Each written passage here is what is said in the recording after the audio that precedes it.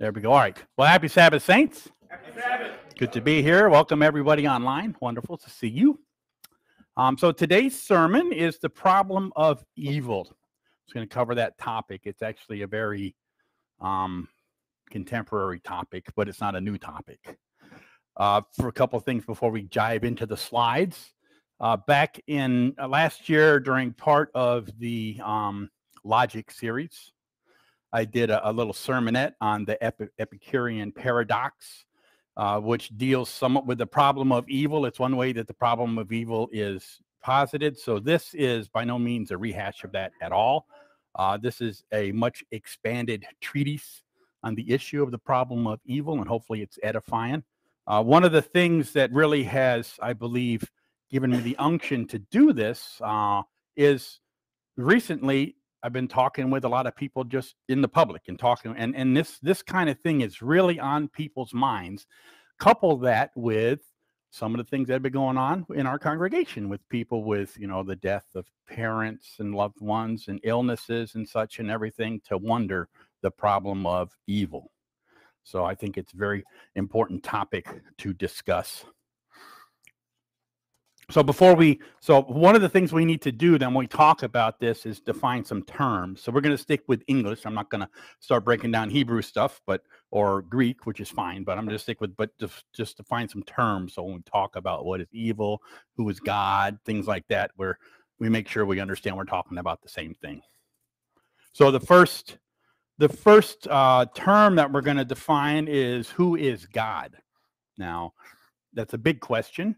And I'm not going to try to cover it in the sense of, if you talk about a God from a Buddhist sense, well, there is no God in Buddhism, so there is no God. In a Hindu sense, it's very similar to Buddhism, except that the highest level is just to be absorbed into the nothingness. So that would be God, but it's not an intelligent entity.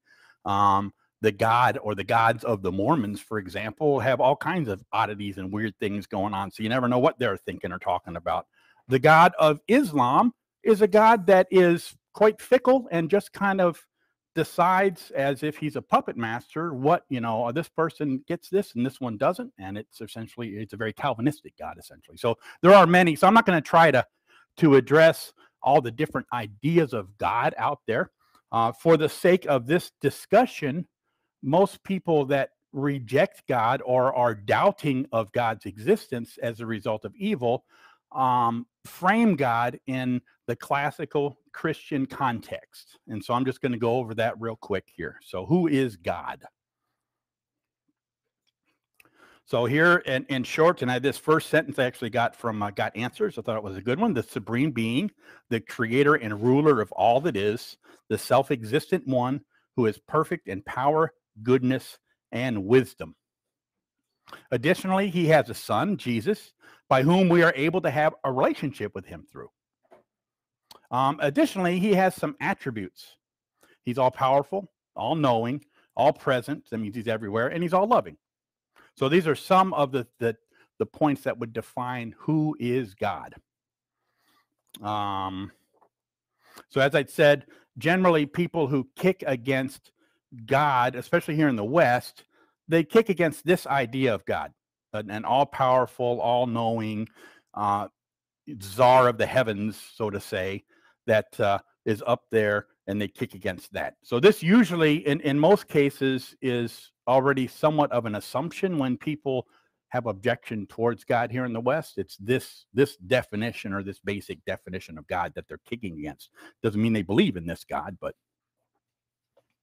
So I'm going to give a few verses out of Scripture, again, for the benefit of the Christians. So I'm going to cover the 4 attributes. So I'm just going to do a few verses for each one. So the first one, God is all-powerful, or omnipotent, or omnipotent, as some would say. So we have Daniel 4:35, and I'm just going to go through these pretty quick. So I'm not going to focus on these. So I'm just going to kind of glance through. So if the slides will be available later for download, but if you're writing verses down, write fast. So I'm just going to kind of read the red letters. So he does according to his will, and none can stay his hand. In Matthew chapter 10, verse 29, we see here that not one of them falls apart from your Father's will. So he has power. If he doesn't want it to fall, then it's not going to fall. A couple more verses, Isaiah 14:27 and Job 42:1 and 2a. We see here, for the Lord hosts purposed, and who can disannul it? Who can stop what he purposed? And who shall turn it back?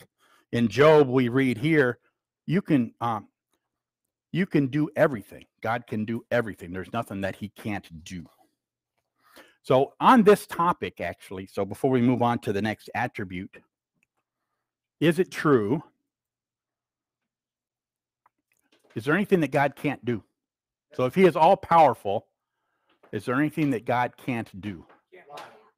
So, right, there are many things that God can't do. So being all powerful does not mean that he can do everything. So there are things that God can't do. Yes, the answer is yes. It's a little yes there, but so he can't lie. He can't be unrighteous. He can't be overpowered. He can't be a fool. He can't contradict himself. We may think we see contradictions, but he can't truly contradict himself. And additionally, and this is more the focus of this attribute that we'll use as we go through this discussion about the problem of evil, is that he can't do things that are not logically possible, such as he can't make a square circle. That has nothing to do with power. There's no such thing. The definition of a circle is that it has no corners. It has no angles in it. So that is the definition of a circle. So you can't make something, so that would be illogical. God can't do that. Not because he isn't all powerful. That has nothing to do with power. God, he can't make a rock so heavy that he can't lift it. Again, that's just ridiculous. That's not a real thing. And he can't make everyone turn to him in faith. And we'll talk about free will a little later. So these are some things here that he can't do because they are logically unsound or impossible. Not because God isn't all powerful. So the fact that there are things that God cannot do does not mean he is not all powerful at all. People try to throw this is one of the arguments people try to throw and say, well, so he's not all powerful. Then if he can't do everything, then he's not all powerful. That's not true. That's a completely different definition. They're trying to change what terms are. So God is all powerful. He's omnipotent. The next attribute we're going to take a look at is he's all knowing. And so we have finishing up verse 2 out of Job 42 here, and that no thought can be withholden from you. And in Isaiah 46:10, he declares the end from the beginning and from ancient times, the things that are not yet done. So he knows our thoughts, and not only that, but he knows stuff that hasn't happened yet. So it's not just a matter of he knows everything that's going on now, but because he can see everything, but more than that, he can see in our hearts, and he knows what's going to happen in the future. One more set of verses on this attribute. Hebrews 4:12 and 13. He is a discerner. So it says the word here, but God is the word. The word of God is a discerner of the thoughts and intents of the heart.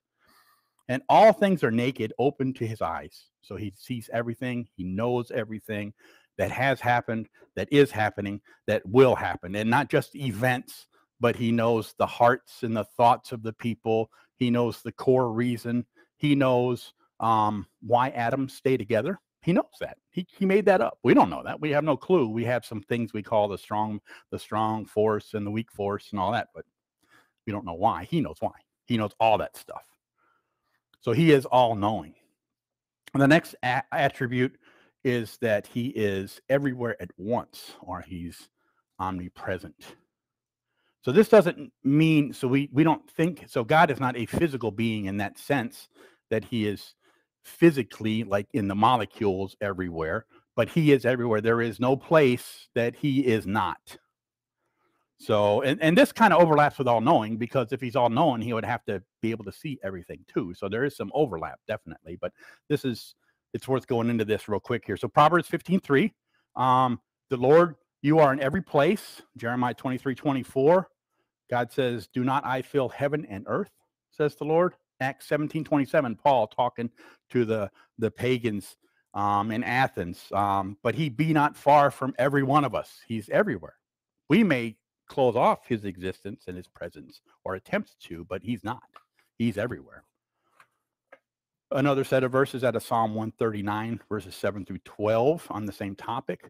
This essentially is the one where it's like, well, if I go to heaven, you're there. If I go down to hell, you're there. Even if I go to the uttermost parts of the sea, even there, you're there. Even I try to hide in darkness, you can see in the night that you are the light. So there's nowhere that I can physically go that your presence is not there. There is no cover that I can use to hide myself from your presence. Even the deepest darkness, he is there.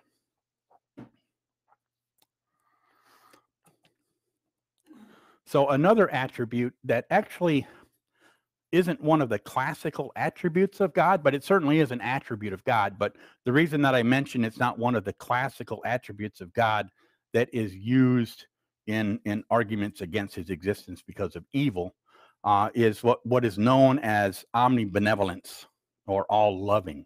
And the reason that I mention this is because the other terms, all powerful, with the exception that people try to finagle that and say, well, he can't do this, so he can't be all powerful. But that's pretty straightforward. And all knowing, the definition is pretty easy to come to an understanding. We're talking about the same thing. He knows everything. And all present, it's easy to come to an understanding. But when we say omnibenevolent, we can get a whole lot of subjective ideas in there to define what is benevolence, what is love. So that's one of the reasons why they've put this particular wrinkle into the argument, but it's not really a wrinkle as long as you clearly define terms and understand that this is absolutely true of God if you look at it from God's perspective and look at it in the manner that he has revealed it to us. So we see a few verses here. We see in 1 John chapter 4, verse 16, John is talking about God, and he says here, God is love. And in Romans 2:4, Paul talks about that all these things that no matter what you might be going through, if you know the goodness of God, that God loves you, he leads you to repentance, to goodness. Another place here, John 3:16, very well-known verse, God so loved the world that he gave his only begotten son. And in Romans 5:8, Paul essentially says a very similar thing, but God commands his love toward us, or commendeth his love toward us, in that while we were yet sinners, Christ died for us. He is all loving. He does love. So those are just some brief, high view scriptural examples of those attributes.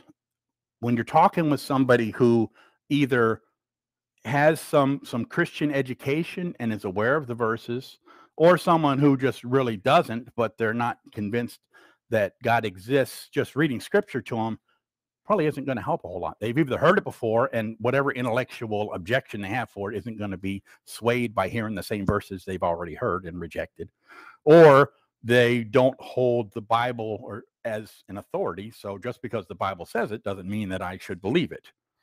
And we're going to get into more a little later of, well, why would you even want to talk to somebody like that then? So we'll get into that a little later. But nonetheless, those verses that I read there are mostly for the believers to understand that these attributes that are attributed to him or they are biblical. They're not just something out of antiquity, that some great thing that people put together like the 7 deadly sins. Those things aren't necessarily, those are all sins in their context, but they're not biblical. So they would be a difficult thing to biblically defend the 7 deadly sins as they are. Whereas the attributes of God that we covered there, his omnipotence, his omniscience, his omnipresence, and his omnibenevolence, are biblically sound attributes or characteristics of God. So just to review real quick before we move on, the definition of God that we're talking about is the one God that created everything, the one God that is all powerful, all knowing, all seeing, and all loving. That it is that God that the context of this argument or defense or discussion is in regards to. If someone else comes up with another God that isn't the same, would be a completely different discussion, and it would be mainly focused on, no, your idea of God is wrong. Let's get you first convinced of who God really is, and then we can move forward from there. So the second term that I want to review or cover is, what is evil? So this is a good question. So evil usually is usually thought of as that which is morally wrong, sinful, or wicked. However, the word evil can also refer to anything that causes harm with or without the moral dimension. So we'll talk about moral evils and natural evils here in a minute, and then we'll talk about them in more depth later on. But so here, this definition is, this is what evil is. Now, there is, so what I want to point out here is that evil isn't actually a thing or a being or an entity. It's not like some kind of goo that you can scrape off or that you can find in a bucket somewhere. Or it's not, it isn't a thing. Evil is not a thing. It is a characteristic that morally significant beings can take on upon themselves. They can be evil, they can do evil things. But evil itself isn't a thing. And so there's a word that I think helps, and the word is privation. It's not a word that's very commonly used, but it kind of means deprived. It's deprivation or deprived, this same root. So privation is a state of being deprived. And examples are dark is the privation of light. So there's no, so when it's dark in a room, it's not there. Darkness isn't a thing. It's the absence of light. The same thing, cold is the privation of heat. So there really isn't such thing as cold. It's just less hot. And as some, Thomas Aquinas, Augustine, and others would state that evil is the privation of good. So evil isn't a thing, but if you are not good, if you're not doing good, then you're doing evil. So I think that while I don't want to put a stake in the ground and say evil is the privation of good, I think it frames it fairly well that we understand that evil isn't a thing. So evil isn't something, evil's not like a disease that might be evil, and so we can attack disease to stop the evil. Evil is not a thing itself. Evil has, as Paul elocutes in Timothy, that the love of money is the root of all evil. So in that context there, it's the lust. So if you would attack the source of the evil, the love of money in that case there, the evil characteristic and action would disappear. So I know I'm sounding kind of technical here. I just want to cover some stuff up front. I think it'll become clearer later on why this is important. People don't normally think this way in general, and we don't need to think this technically every moment of the day, but it is important that we understand these technical aspects of this argument and who God is and what evil is, because there are times when we might have discussions with people, and if we can't we can talk right past each other and not necessarily even realize it. Or even if we realize we're talking past each other, we may not know how to get to a common starting point so we can move forward. And I think that these terms and this technical level of understanding can help get there sometimes. So what is evil? Carrying on. So there is moral evil. And so this essentially is evil committed or caused by immoral acts. And these can only be committed by mankind or other moral beings, such as Satan or demons or whatever. Animals and other creatures cannot commit moral evil, although they might commit natural evil. Now, I know that if all of you that have pets especially, there's times when at least it seems like they are deliberately disobeying, that they know what they're supposed to be doing, and they are deliberately doing the opposite or not doing what they're supposed to be doing. That is it. Yeah, cat owners, dog owners, chicken owners, everything, yes. So, and we from our point of view, we would look at that as, well, that's just like my little kid, this is a stubborn, spoiled little kid. It's not the same. Animals are not moral creatures. They do not have God's standards that they are judged by. And in reality, domesticated animals as pets, that's not, God didn't make them to be pets. I mean, I got a cat, so I have a pet. I enjoy her company, but God didn't make the animals to be pets. Man has taken and essentially selectively bred animals down into a breed that would not have naturally existed. And so we can only expect that man-made version of these animals would act in aberracious manners, that they would do things sometimes that it just doesn't make sense. So it's not a moral thing. Animals are not moral. They don't make moral decisions. So if there is some evil that comes about as a result of an animal, it is a natural evil, not a moral evil. Make sense? Good. A little bit more on moral evil. We'll get to natural evil in a minute. A little bit on moral evil. So to have moral evil, there has to be a standard. Disobedience to a standard is the moral evil. And to have a standard, it requires that there is someone that can set the standard. So at my employment, my boss sets certain standards: when I'm supposed to work, what work I'm supposed to do, we have a code of conduct that we're supposed to follow. Those are standards that my employer has created, and I have willingly put myself under the authority of my employer. We have a contract. I do what they tell me to do, and they give me some money. So I mean, that's pretty much, not that I don't enjoy what I do, but nonetheless. So that is a standard. They have set a standard. And so if I disobey that standard, I commit a moral transgression against that standard. It is a moral standard. Now their standard may be in contrast or opposite to what God's standard is. That might be the case, in which case I should follow God's standard, certainly. But so it requires someone that can set the standard. And biblically, or Christians believe that God sets the moral standard, and that disobedience to it is known as sin, transgression, etc. That when we disobey. So at work, we have different sections or codes in the code of conduct, and so they would call it a violation of section 3, code 12, or whatever it is. I don't know. I've never been busted on violating it, but nonetheless. As a side note, and we won't get into this very much in this sermon, but it is very interesting to find that the fact that there seems to be a universal standard revealed by our conscience, in other words, pretty much everybody knows that they don't like being stolen from. And so while they may ignore that and still steal from other people, they do it in the dark and in secret. Or lying. People don't like to be lied to. People don't like to be killed. People don't like to, there is, and that's pretty much true of anybody that you meet worldwide, apart from any societal connection or commonalities. So these are universal. This is a universal standard that all human beings have, not that we necessarily live by them. And so this is evidence that there is a universal standard giver, i.e. God. So this is one of the strongest evidences for the existence of God, that each and every one of us has his fingerprint impressed on our own conscience. Now, we may live very hard and work very hard to blot that out and live contrary to it, but nonetheless, it is there.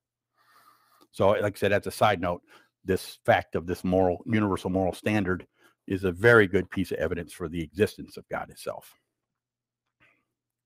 So let's take a look at natural evil real quick.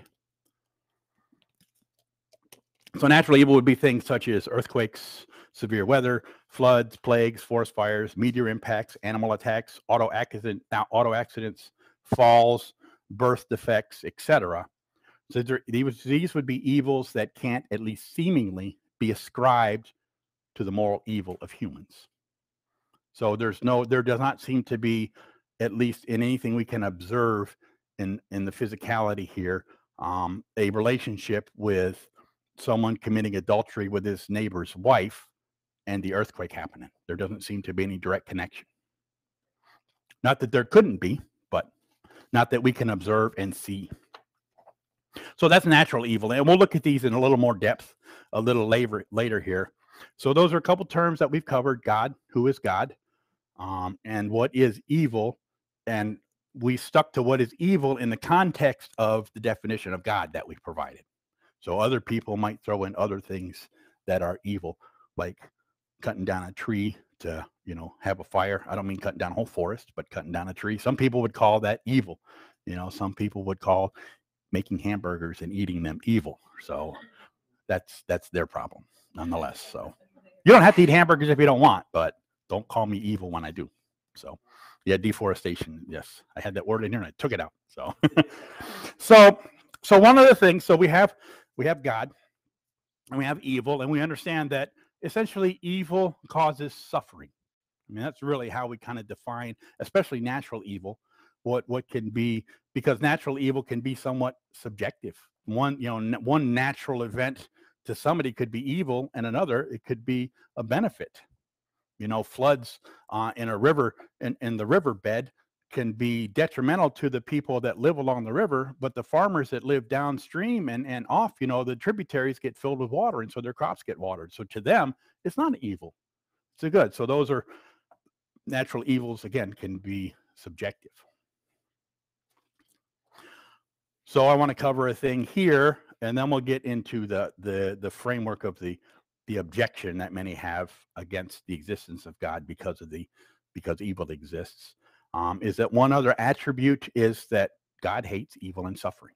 So the God that we have discussed and the evil that we have discussed and the suffering that comes about as a result of that, God hates that. So let's read a few verses here. Psalm 5, verses 4 and 5.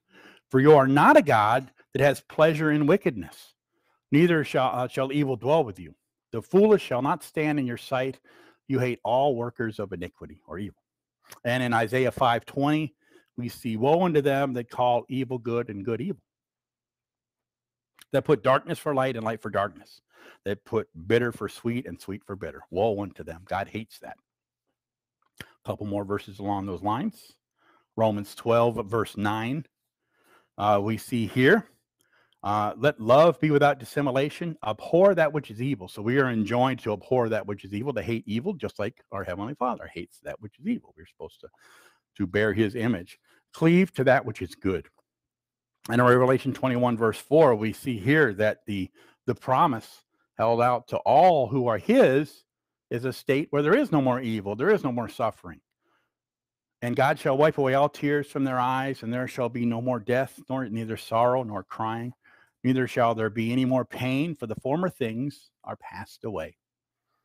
So Proverbs 6:16 through 19 is the one where the 16 that the Lord hates, yea, 7. So there are many examples. So I'm not going to read them, but if you want to look there on your own, that's fine. So God hates evil. So there is a God.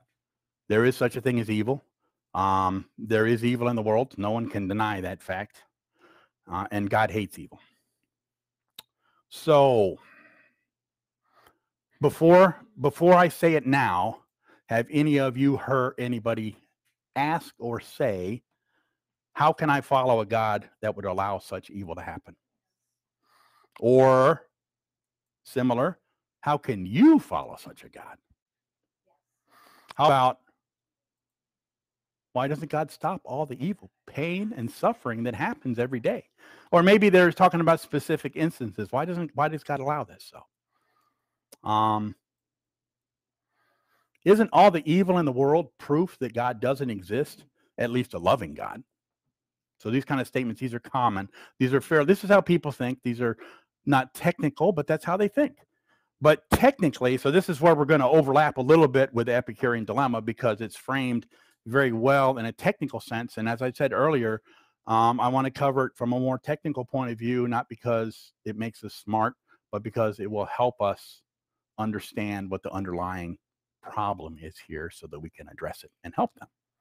So the classical problem of evil argument is framed as such, and it's generally accredited to Epicurus. I think it's been around a lot longer than he was around, but nonetheless. Oh wait, I forgot this one. Or this is an important one, actually. Or maybe you have struggled with some of these questions within yourself. So not somebody else that's asking or whatever. And I'll be honest, over time, I mean, it's like, wow, I don't know how to answer that. Wow, what's going on there? So we have to be honest with ourselves, because if we're not honest with ourselves when we have questions, and maybe you haven't had a question on this line, and that's fine. It's by the grace of God, that's all. But everyone has questions at times. Everyone has things, scenarios that happen in daily life that cause us to take a step back, at least mentally, and think, wow, I didn't see that coming. I don't know. How does that fit in with? And again, we may not think of it technically in that sense, but that's the net result of it. So these are questions that are very important that we are honest with ourselves first, with God also, and with our brothers and sisters in Christ. That's why it's so important to have a local fellowship, a body that you meet with regularly, that you can discuss these things with. Because, and especially today, in the last 10, 15 years or so, these kind of questions, they're a little Google search away. And what you're going to find on Google is everybody that's going to argue against God. They're going to give you all the evil explanations. They're going to draw you away from faith. They're going to attempt to draw you away from him. And that's where most people go when they have questions like this. And I'm not saying don't search things out. God is all powerful and God is good. But don't allow those who you don't even know to be the main purveyors and controllers of what you think in regards to God and who he is and how he would have you be. Don't do that. Don't. And if you have encountered a situation where you've had serious questions and you've gone to someone, for assistance, someone in the faith, and they have been obtuse or belligerent or belittling, like, I can't believe, well, then first and foremost, forgive them in your heart for that, certainly, and seek God and find someone else.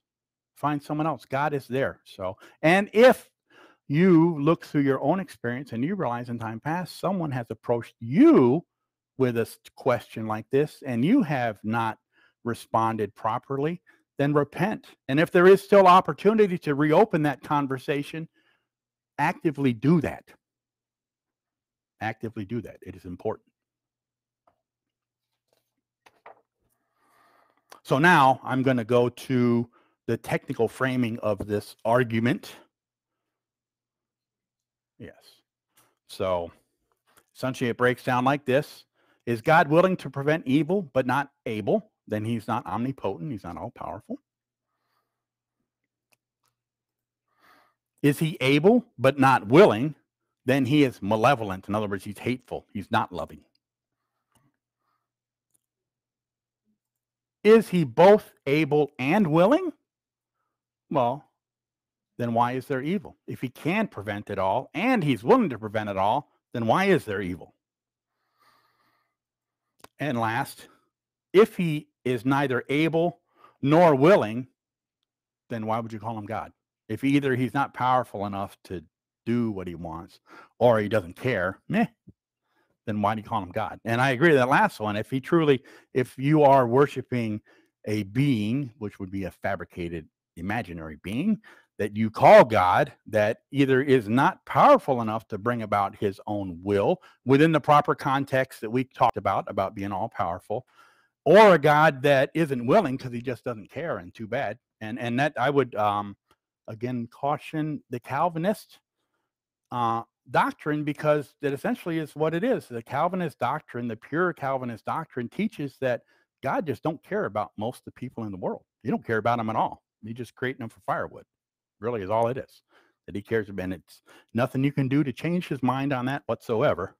Now, if you speak to someone individually who generally holds the Calvinistic ideas, they may not hold that specific line. So don't just assume they do, but it's a good point of discussion to start bringing out, because they may just never have considered it. So don't assume just because somebody says I'm a Calvinist that they really understand the implications of that statement fully. So anyway, so this is the problem. So, okay, if there is this all-powerful God and he knows everything, so in other words, he could stop evil, and he knows everything, so in other words, he knows about all the evil that's happening, and he's all loving, in other words, he hates evil, why doesn't he stop evil? And on its surface, apart from any real other understanding, it somewhat makes sense. It's not just a completely out of the blue argument or logical chain. So just because someone has that idea doesn't necessarily mean that they've fallen complete victim to foolishness. Little children, out of the mouths of babes. I mean, how many, why did mommy have to die, Dad? Why did God let mommy die? Questions like that. That is kind of the nature. And those kind of questions, if they are not handled properly at the time, grow into full-fledged rejection of God. So this idea, again, as I said, the framing of the argument in this fashion is generally attributed to Epicurus around 300 BC or so. But wherever it comes from, it's definitely very common in today's think as well, both within the church and outside the church. And when I say within the church, I mean people who are still his, but they are having doubts. They don't know how to answer these things. And something has happened that's brought this to the forefront. And now they're confused because they don't know. They're not sure how to reconcile within themselves the truth of this. And they certainly don't know how to respond to someone else who comes to them with sincere concerns about it and asks them. That can also be a very dangerous area for someone's faith if they feel cornered and almost like apologetic of, well, the world is this way, and I'm kind of sorry God isn't doing what I think God probably should be doing that. He shouldn't let this person be sick. And I'm sorry that the person's sick, and I really don't know how to answer that. I mean, that will eat at someone's faith as well. If you don't know, if you don't understand. Now, we may not be able to provide an answer that will satiate the suffering and grief of the person that's not a believer, but there certainly are ways that we can approach this to give those who truly are his, but just are, and we'll get into this a little later, are falling victim to this, some help to get pointed back in the right direction. So there's a word that it's around 1797 was its origin. And up until very recently, I do not recollect ever having run across this word. But ever since I ran across, I noticed it and looked it up. It's like, seems like it's everywhere. So I don't know what. So I either just wasn't paying attention or what. But the word is theodicy. And so this theodicy explains why an omnipotent, all good God allows evil. Essentially, it is an argument that gives the reason why. And while I would think it was an old word, I'm wondering, wow. So I looked up, like on Google, it shows like word usage over time, like how often, so actually this word is big time on the uprise. That's like 2019. The chart ends at 2019. So it's becoming more and more popular. Why? Because people have this question more and more. Why is there evil in the world? And more this word is put into the mix. So people are running across it. So this, to enough more than the fact that the word theosity seems to be becoming more popular, to me, just is more evidence that more and more people are asking this question. Why is there evil in the world? So let's take a look at a little more deeply at what theosity is, because theosity, I believe, is a pipe dream, and it is not the way that we should go. So a true theosity, provides one or more. It's a theodicy. Yeah, hopefully I spelled it correctly all the different places. So a true theodicy provides one or more specific reasons for evil. Now let me give an example, and not in the sense of why does God allow evil, but just a theosity example. So here's one. So Joe orders a book and he's notified that it's delivered. Yay. Upon arriving home, it's not there. I know the feeling. So Joe assumes that it must have been stolen and rants to his neighbor Bob, who happens to be standing nearby. So we see the flaw here in Joe's assumption. Now, it could have been stolen, and maybe he lives in a neighborhood where that commonly happens, so his jumping to that conclusion might not be entirely unreasonable, but nonetheless. However, Bob tells Joe that he saw Sally, Joe's wife, take the package inside, thus it wasn't stolen. So in this example here, in this example, Bob provides a specific reason for the evil. The book ain't there. And the reason reveals that it isn't an evil after all. It wasn't really evil. It was just the fact that his wife took it in early. So this is a true theosity. This gives the exact specific reason why the book isn't there. And as a result of knowing that reason, we realize that when Joe jumped to the conclusion that it must have been stolen was incorrect and improper. So Joe would want to roll back from that. Okay, it hasn't been stolen. Sally got it. Okay, so this is in its purest sense a theosity, the definition or a good example of a theosity. It provides a specific and exact reason for why this happens. Okay, and it's nice when you can have those things, but life generally isn't that clean and clear and clean cut. It's just not. Usually there's a lot more gray stuff going on. So since we don't actually know why God allows evil, because there's no verse in the Bible that says, I, God, allow evil because blank. That doesn't mean that we can't have reasons why evil exists or why God might allow evil. We know that evil exists, and we believe the definition of God as we laid it out in the opening slides. And we know that, so the two cannot be contradictory to each other. There must be some manner in which they can be reconciled, such as the fact that Sally took the book inside. But let's take a look at a different approach. Instead of a theosity, let's look at what we would call a defense. Okay, so it's another approach, not a theosity. So instead of attempting to provide the actual reason God allows evil, since we don't certainly know it, we can provide a defense or an explanation.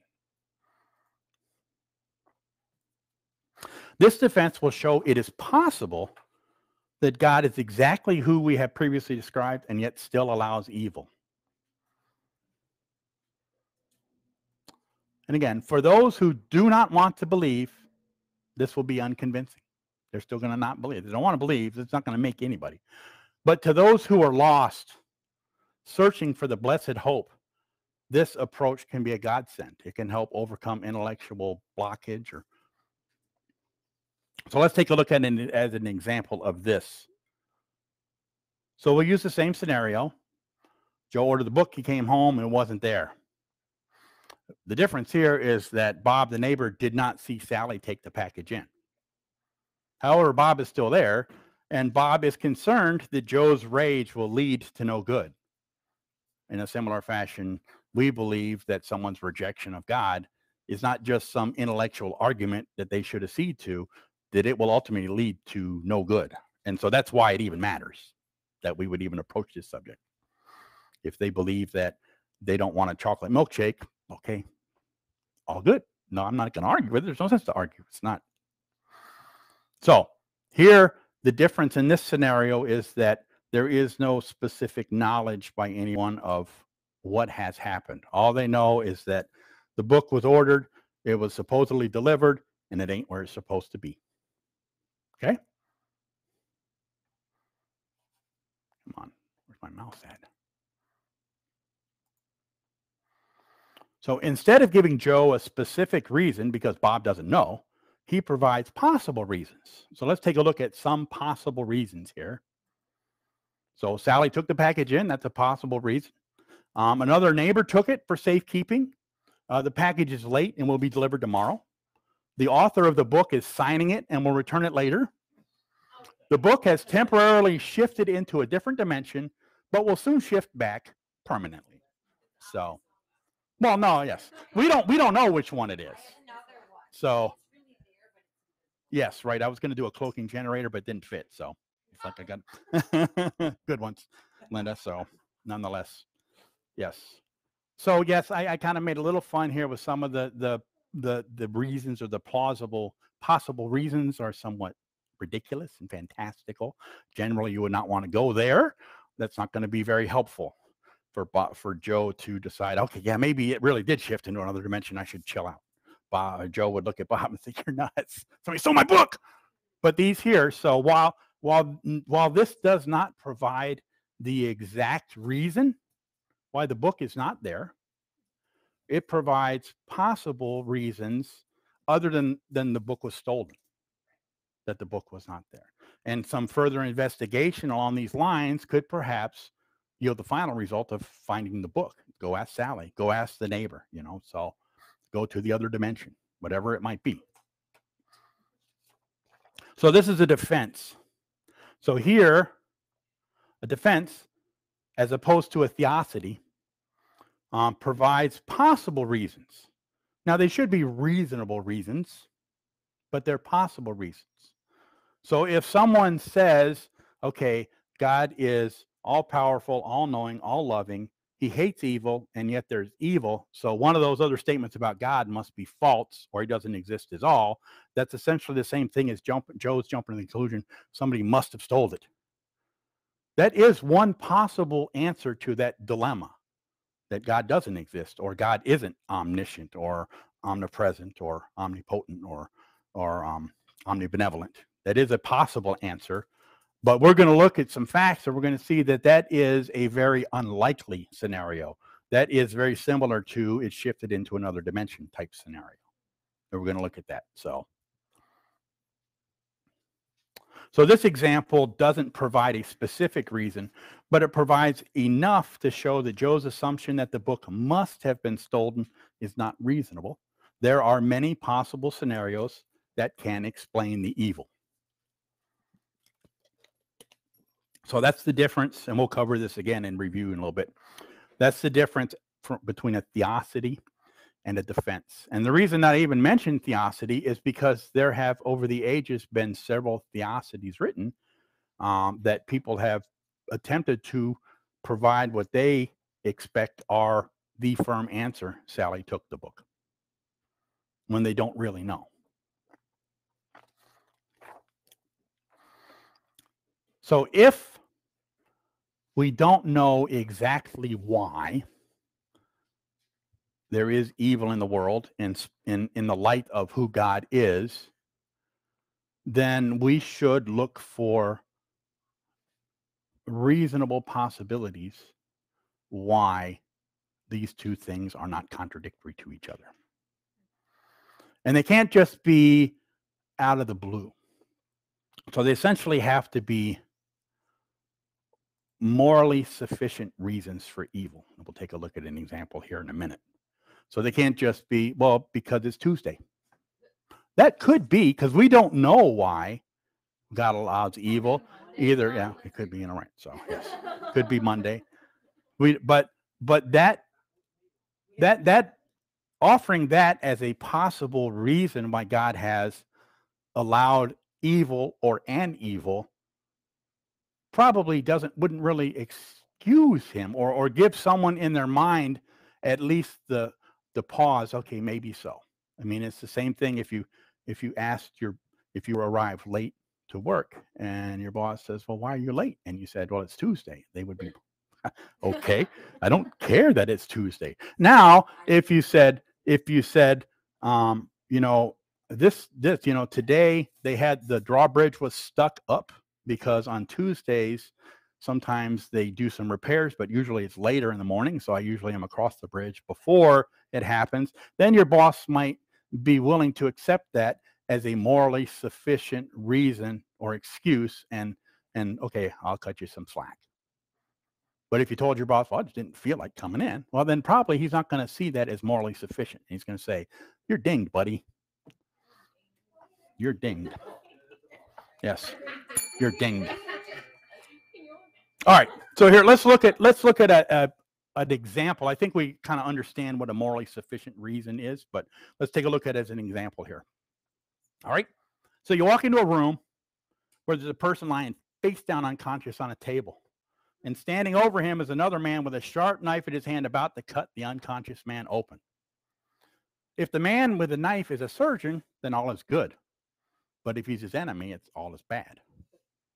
So going on, actually, that should have been on a second slide. I kind of gave away the answer before, but nonetheless. So being cut open is never a good thing. If you have the option of being cut open or not being cut open, don't get cut open. That's never a good thing for any reason. However, there are circumstances in which the evil of being cut open can lead to a better good. Appendicitis, for example. In a couple months, I'm going to get corneal replacement surgery. So they're going to cut part of my eye open. I'm not looking forward to that. I would rather never have my eye cut open. I'm telling you. But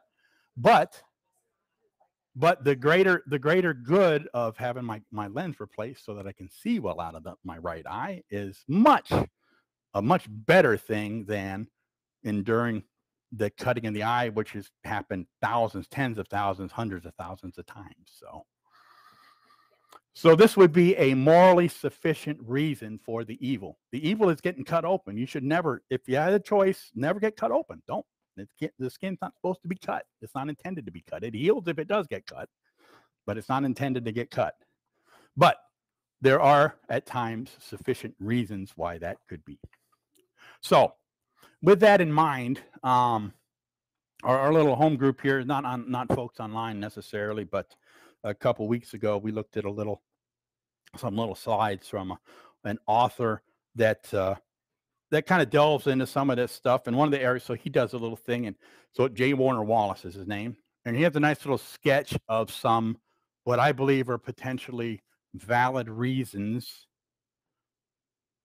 to morally sufficient reasons that would explain why God is who he is, and yet evil still exists in the world. This is not a theosity. This is a defense.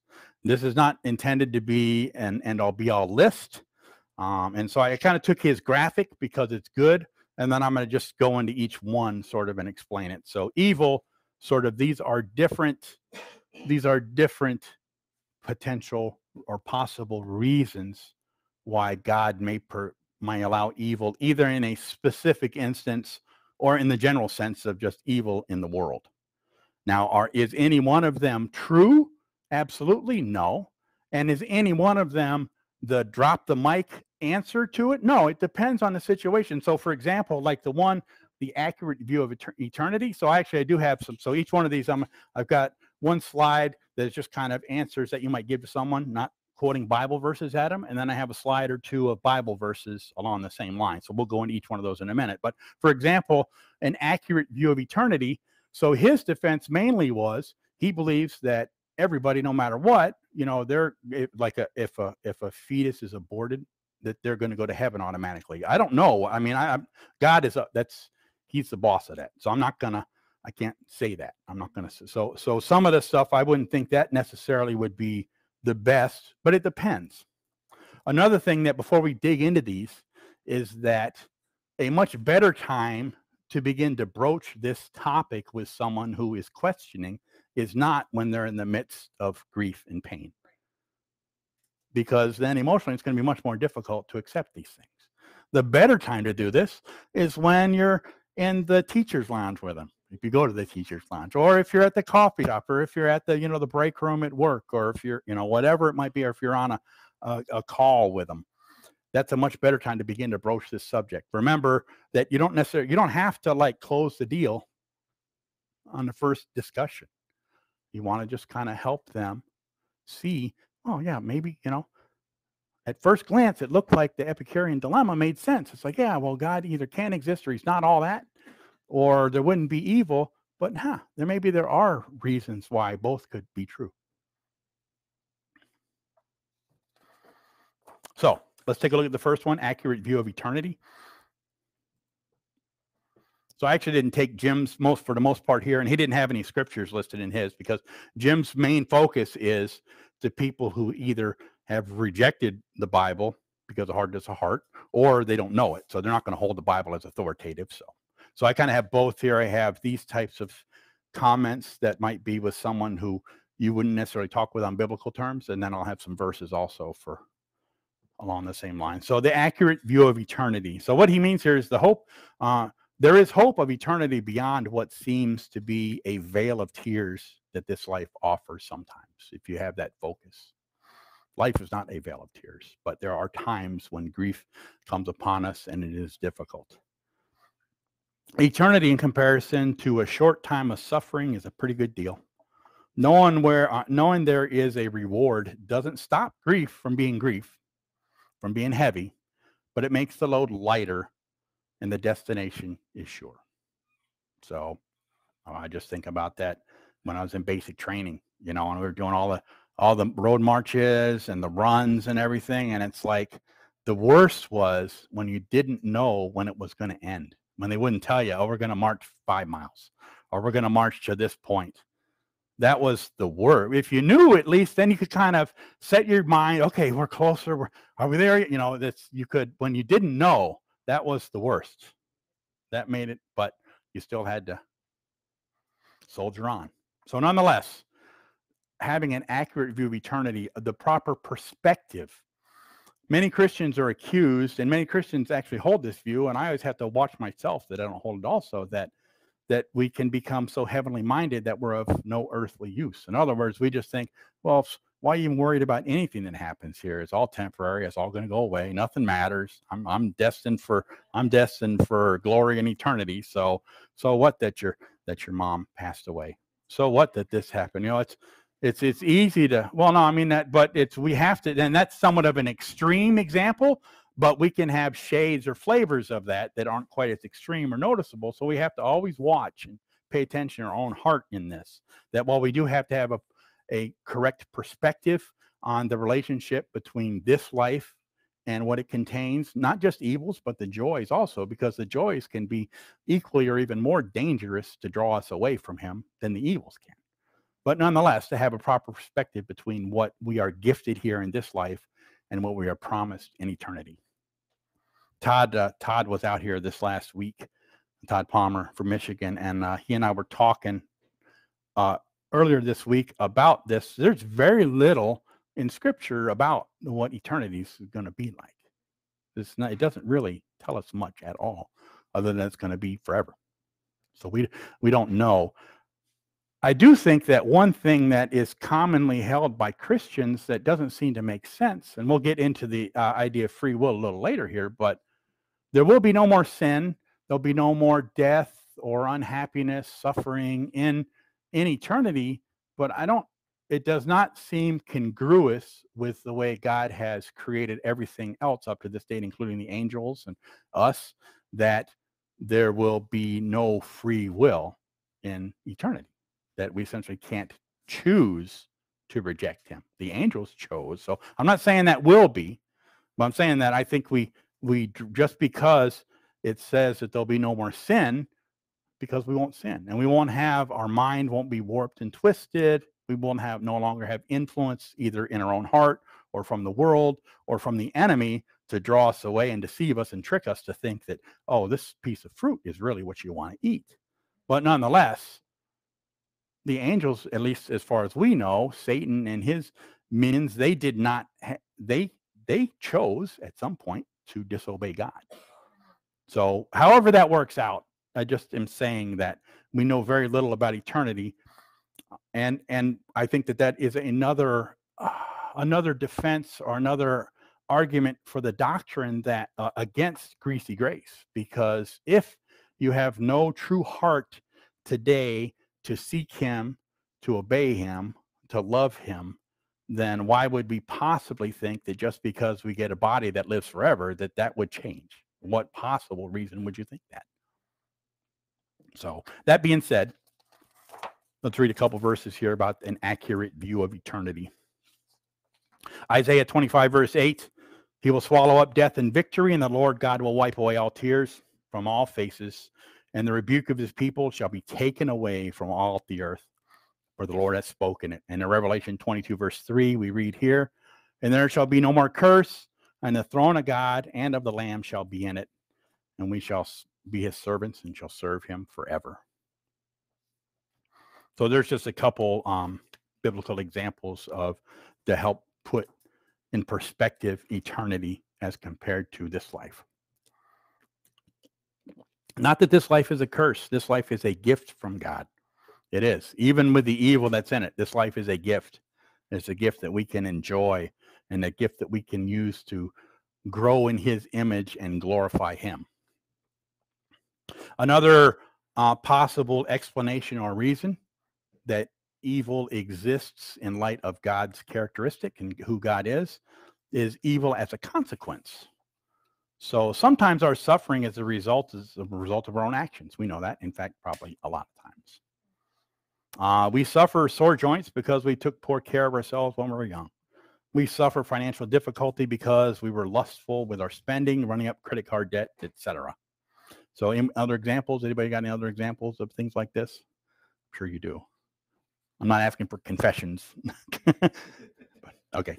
We're going to actually, so like I said, I'm going to cover some of these potential reasons and a few other things, but I by no means think it's end all be all. And I'm going to try to address what I think of are the are the common questions that people might have. But I'm sure there are other questions that may be common that I've missed or not aware of.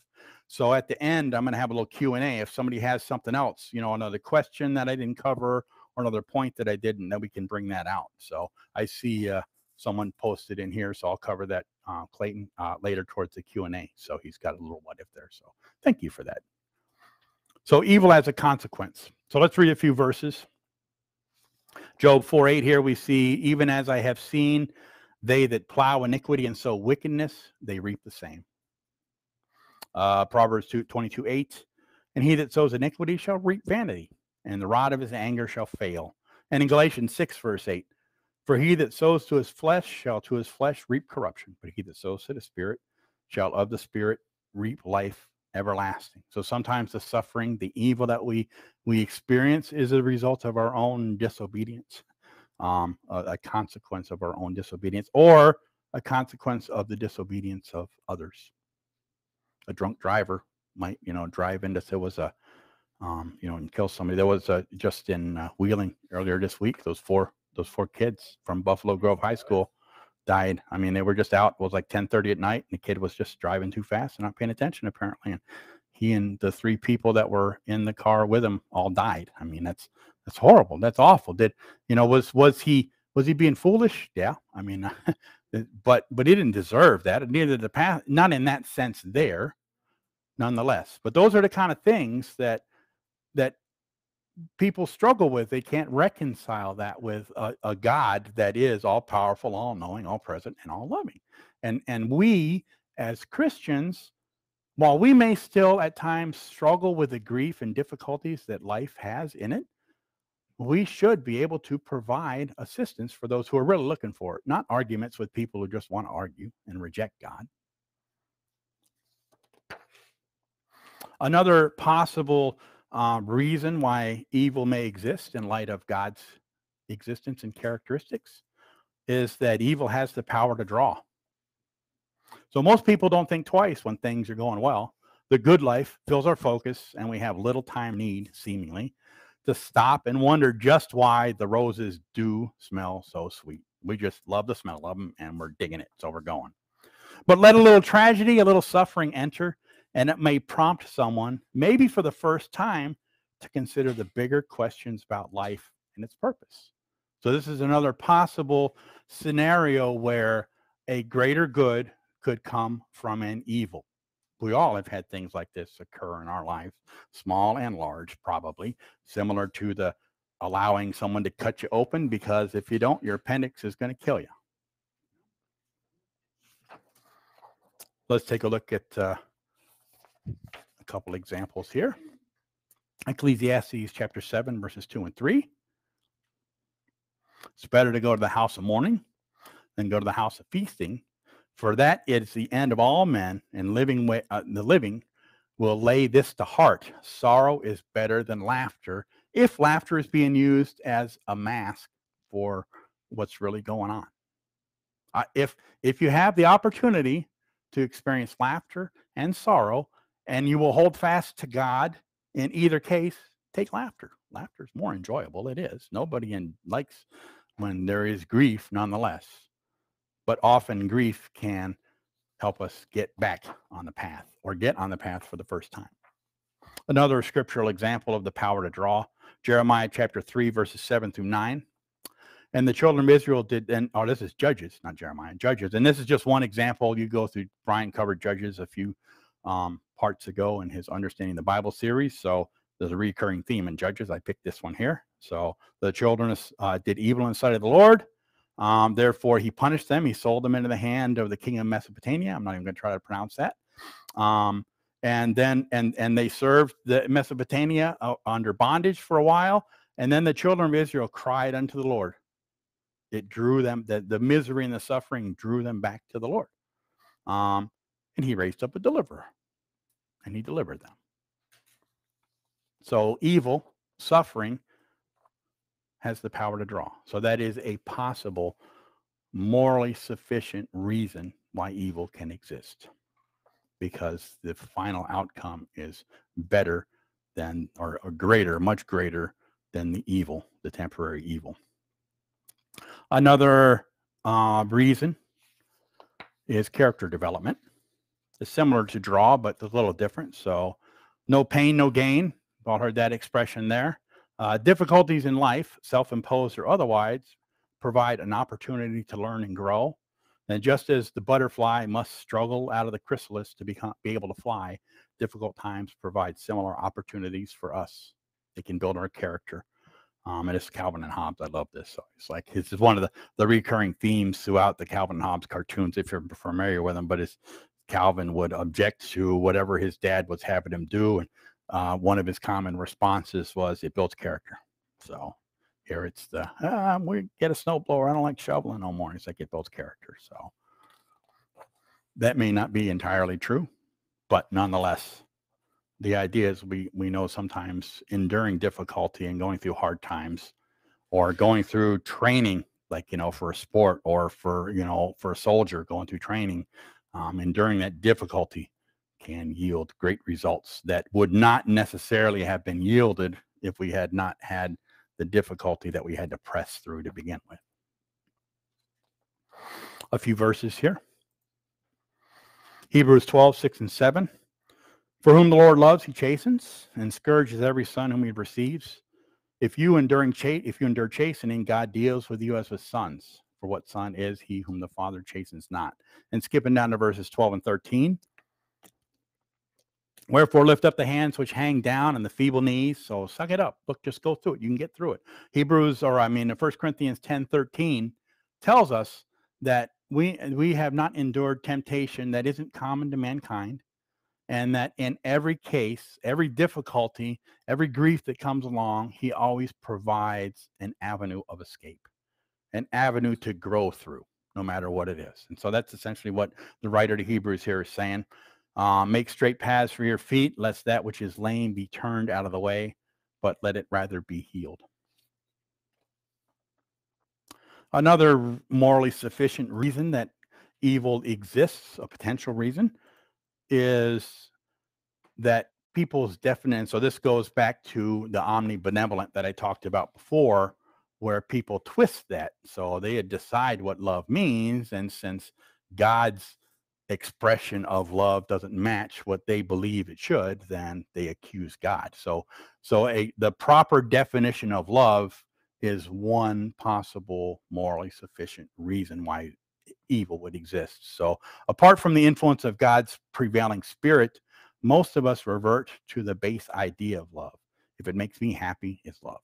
If not, then not love. I mean, it really is. That's our definite, and as long as it doesn't infringe on my happiness too much, I'm willing to say, okay, if you love other stuff, go for it.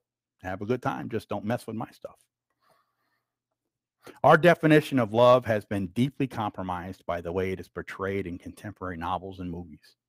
Love is far more than sentimentality, romance, or affection. For example, loving parents may allow a dentist to inflict temporary pain on their child for long-term good. Again, that's loving. But from a certain point of view, you would think, well, why are you going to let that guy stick needles in your kid and drill on their mouth and everything? It's like, that's horrible. But that's not unloving.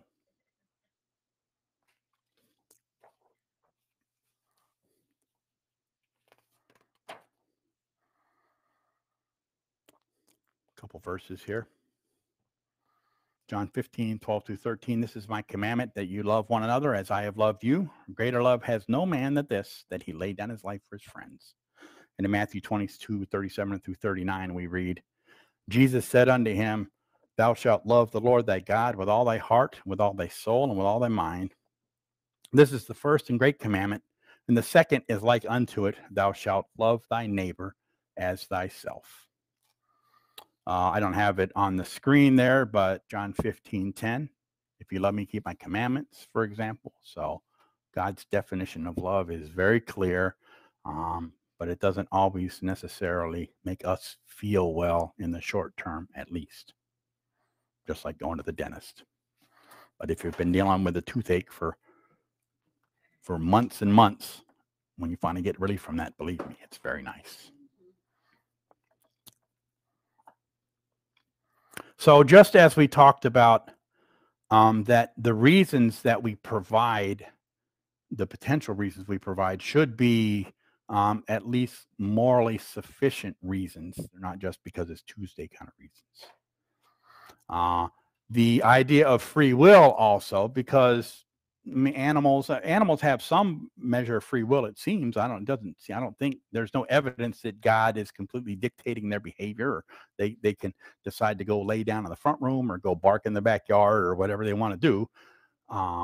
So they do have some measure of free will, and they can decide to obey your commands or disobey your commands, but it's not a morally significant free will. So that's what we're going to talk about here. So free will. So another morally sufficient reason for the existence of evil is the fact that people have a morally significant free will. In other words, I got the right. Yeah, so Real love requires so this is one possible reason. People say this is a reason. I mean, scripture doesn't tell me this exactly. So real love requires the ability to not love. Even the sin-twisted world we live in knows that you can't force someone to love you. Rational thought and action require freedom to be able to choose and not always what is right. And a world without the ability to act freely would seemingly be one populated by robots. So I can't conceive of a world in which I could not choose to love or not love, be anything other than a world that's populated by a bunch of robots. But there might be some such world. I just can't think of it. Nonetheless, remember, we're not trying to say that these are the exact reasons why. These are reasonable, possible reasons why.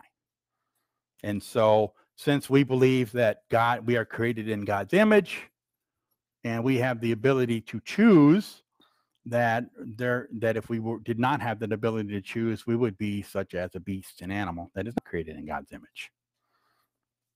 Let's see here. Make sure I got my notes covered. So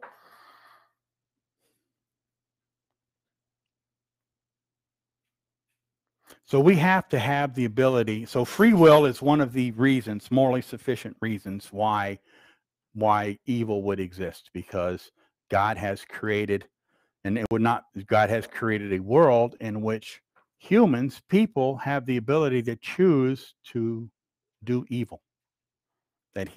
So it would be logically impossible for him to create a world where people could choose to do evil and yet not allow them to choose evil.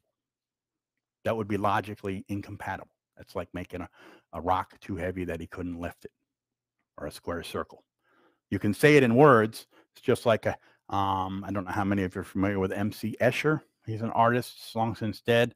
I should have had one of his arts. I've used them in sermons in the past. So he's very good at drawing optical illusions, things that can't really exist. If you look at it on paper, it looks like they make sense, but they're like stairways that go this way and then they're going down at the same time, and people are walking sideways. So any little segment of the image looks like it makes sense, but taken in total, it would be physically impossible that such an object would exist, even though you could draw it on a two-dimensional piece of paper. So it's the same thing. We can type things out in words, but just because we can express something in words does not mean that it actually logically could exist. And it's not because God lacks power to be able to do it, but it's not possible.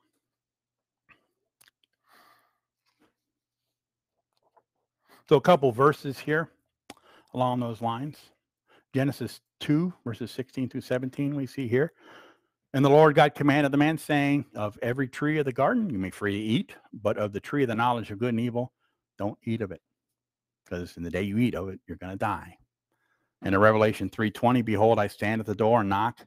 If any man hear my voice and open the door, I will come in to him, and I will sup with him, and he with me. I don't have it on the screen, but Joshua 24:15, as for me and my house, we'll choose the Lord. These are examples of being able to make moral choices between right and wrong, good and evil. From the very beginning in the garden, they had that choice. They had the ability to make a moral choice. A couple more scriptural examples here. Deuteronomy 30, verse 19. I call heaven and earth to record this day against you, that I have set before you life and death, blessing and cursing. Therefore choose life, that both you and your seed may live. Choose it. Choose life, as opposed to choosing death. Galatians 5:13. For brethren, you have been called unto liberty, and use not liberty for an occasion to the flesh, but by love serve one another. So obviously we have the ability to choose this liberty to use it incorrectly or for evil. So I think this next one, to me, is probably one of the most universally applicable possible reasons myself, and it is limited understanding. We don't know everything.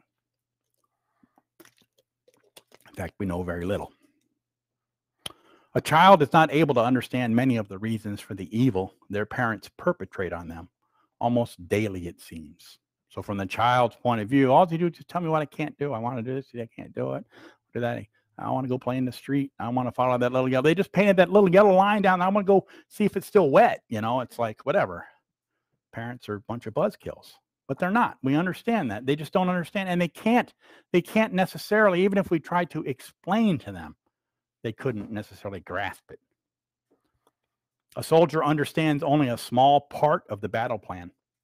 A Cantini, the Cantini Armory down, I don't know where it's at. I mean, I know where it is, but I don't know what city it's in, but it's somewhere. Wheaton. So that place I like that place. I've only been there a couple times, but so it's a World War II thing, and they take you through and they kind of tell you about all the plans for the invasion of Normandy and how every little piece. So nobody knew the whole plan. Nobody knew the whole plan. So everybody knew their little piece, and it was very important that each piece performed its part so that the whole plan would occur. And it's amazing how intricate it was, and it's amazing that it ever worked. And what's even more amazing is that it wasn't discovered, at least at a level that was enough so that they could counter it and raise a defense in time. I think there probably were some people on the enemy that knew about it, but it was too late and they weren't able to react quick enough. So, I mean, that's amazing considering all the coordination that had to happen. And it was just right across the channel. It was right there. So it's not like, so anyway, a soldier only knows a small part of the battle plan.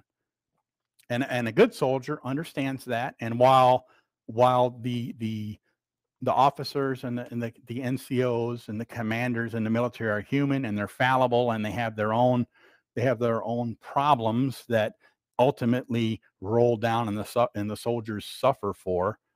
Ultimately, a soldier has to just trust that the chain of command knows what they're doing, and I got to pay attention to what my job is and do it.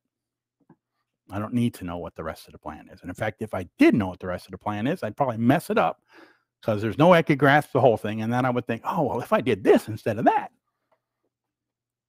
So we don't know what God's plan is, what minute purposes he is working out through our suffering. But we can know, since he is who he is, that it is always just, for good, and for the best. So we may not know the specifics about why is this thing happening. We can know that it is he who is in control of it. It is he who is dictating that it happen. And it is he that will use this thing here for our good and for his glory. A couple verses here. Limited understanding, Isaiah 55 verses 8 and 9. For my thoughts are not your thoughts, neither are your ways my ways, says the Lord. For as the heavens are higher than the earth, so are my ways higher than your ways, and my thoughts than your thoughts. And in Genesis 50 verse 20, here's an example with Joseph. But as for you, you thought evil against me. And we don't really know what Joseph thought about it. It doesn't really tell us what he felt about that. It doesn't say he was mad at him or happy about it, or it just happened to him. So it just unfolds to Joseph. So we don't know if Joseph was terrified or angry at his brothers at the time or whatever, but nonetheless, whatever Joseph thought, he didn't know at that time. I don't think Scripture doesn't say that he knew, well, I know this is happening, but that's because I'm going to sit at the right hand of Pharaoh and I'm going to save him. He didn't know that when he was thrown down in the well. He didn't know that when they sold him off to the Ishmaelite slave traders. So, but at this time, Joseph is able to say, you thought evil against me, but God meant it unto good, to bring to pass as it is this day to save much people alive. So the difficulty that Joseph endured for several years in the house of Potiphar, and the false accusation by Potiphar's wife, and then the time in jail. And so he endured all that, maybe not even knowing, just as there's no evidence that Job understood why he was enduring what he was enduring, but he endured it. And in all that, Job sinned not with his tongue. And as far as we know, in all that, Joseph sinned not with his tongue as well. So, limited understanding. So here, one more quote. So I actually ran across where'd it go? I had a book recently. Actually, this is I was reading an article online that quoted or cited this book, and that's where I first saw theosity. So I got the book. So I got it's a good book, and it was written in the 70s, and it actually is it's kind of heady, but it's a very good defense against this idea of evil. God, Freedom, and Evil by Alvin Plantinga. I'm not sure how to pronounce that last name, but it might be, maybe it's Plantini, like Cantini or Cantina. I don't know, but anyway, so he's still alive. I could ask him, I guess. But so this is a quote from his book here that I thought talked about limited understanding fairly well. I've got a couple more quotes from him coming up here. So why suppose that if God does have a good reason for permitting evil, the theists, in other words, the Christian, those who believe in God, would be the first to know? Perhaps God has a good reason, but that reason is too complicated for us to understand. Or perhaps he has not revealed it for some other reason that we can't even think of. So as I've listed these different possible reasons, the fact that evil exists might be for an entirely different reason that I haven't even thought of, or that nobody has even thought of. It could be. The theist believes that God has a reason for permitting evil. He doesn't know what that reason is, but why should that mean that his belief is improper or irrational? So when your thoughts get stuck on that, wow, why is this happening? Or if someone asks you, you may not at first blush know how to respond, but first and foremost, don't let it make you think that your belief, your faith is improper or irrational. Just because there is a set of circumstances, a scenario in the real world that we have never particularly thought on, and we can't readily come up with a possible explanation or an explanation of why this has happened.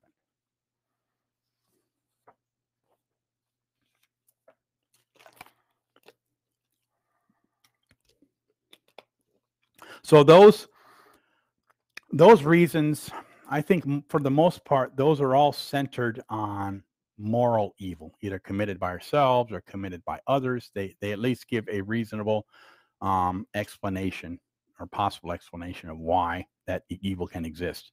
But I don't think that they really address natural evil very well, earthquakes and things like that. So I'm gonna add that in there. It wasn't on the graphic, and I'm not a good enough artist to try to squeeze it in there and make it look the same. So natural evil we'll talk about a little bit here.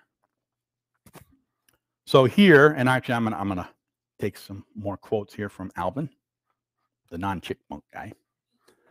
So evil that can't seemingly be ascribed to the free will actions of humans. So that's natural evil that we're talking about.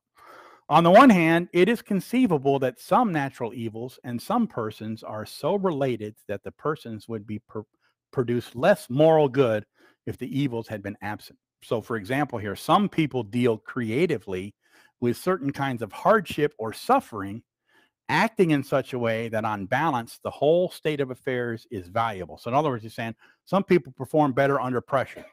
So when there's trouble, when there's problems, some people respond very well to that, and the ultimate end result is very good. Whereas if that trouble had not existed, they might have just stayed home and watched TV instead. And so then the very good thing would not have happened. So that's the point he's making here. So that's one possible explanation why natural evil, why there would be a tornado, and then someone is like, oh, I need to go help my neighbors, and then some very good comes out of it, or some other thing or whatever. That's one possible that he puts forth here. Now, the next one here is put forth, that he cites is put forth by Augustine.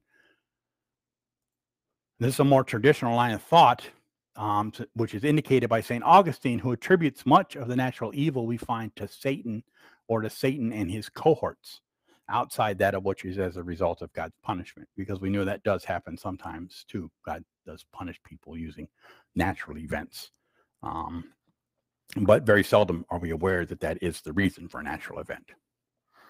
People try to posit that and try to put that forth when natural disasters happen. But my question always with that, okay, the hurricane hit New Orleans almost 20 years ago really severely. And did New Orleans have a lot of people that sinned in it? Yes, but so does Chicago. So does Woodstock. So does McHenry. So does Benton, Kentucky. So why not there then? So it doesn't seem to be a plausible. Could it have been? Yes. I mean, but nonetheless. So these are in addition to the 7 defenses that I gave earlier. I think these help explain to a certain extent natural evil, because while people think now that maybe man can cause earthquakes, back in the day, earthquakes were a natural event. Humans had no ability to cause earthquakes, so they were natural events, and we see no specific example or evidence that this earthquake happened because this person did this morally wrong thing. So certainly there are natural evils that happen as a result of immoral human actions, like deforestation, for example. You tear down a whole forest and then you get mudslides and everything, and so havoc happens. So certainly there are. You build a nuclear plant and you dump a bunch of nuclear waste in a river, and then you get fish with 3 eyes and all kinds of stuff, and people get sick. Cancers and everything. So those certainly are caused. Those are natural evils that are caused by human immoral actions. But there are certainly natural evils that we see at least no evidence that they are caused by. One of the along the line of this defense is that Satan is, well, he's not all powerful. He certainly is very powerful, and his minions are powerful. And by the act of obedience that Adam and his wife gave to him, he has assumed authority over this earth to a very great extent. And so he certainly could cause earthquakes. I would imagine he's probably powerful enough to do that, or create tsunamis and things. I think in Job, didn't he send the whirlwind that knocked down their house, the son's houses, right? And so he used weather to do that, for example. And then he sent armies of enemies to go kill servants and take their flocks and their animals. So those are just, again, all that whole set of 7 possible defenses for the existence of evil in light of God being the God that Christianity believes in. And the couple examples that I gave here in regards to natural evil are all, I believe, reasonably plausible, morally significant possibilities to explain why the seeming disparity. So, and then just a quick refresher.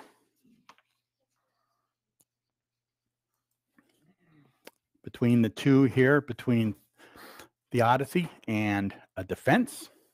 So Augustine, the one that I was just reading here, he's presenting what he thinks is a theodicy. Augustine and others who have believed along his lines believe that is the specific reason why natural evil occurs, because Satan is going around and causing all of it. I don't believe necessarily we can conclusively say that is why. It is a plausible reason, but it is not why.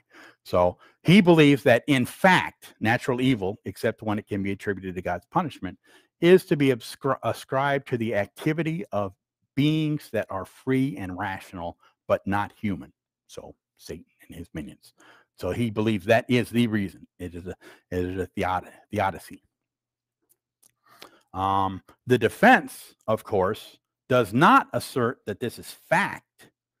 He says only that the defender, so the theist, the defender, he says only that it is possible. He points to the possibility that natural evil is due to the actions of significantly free but non-human persons. So you see the difference. Again, I want to emphasize that because I think it's important.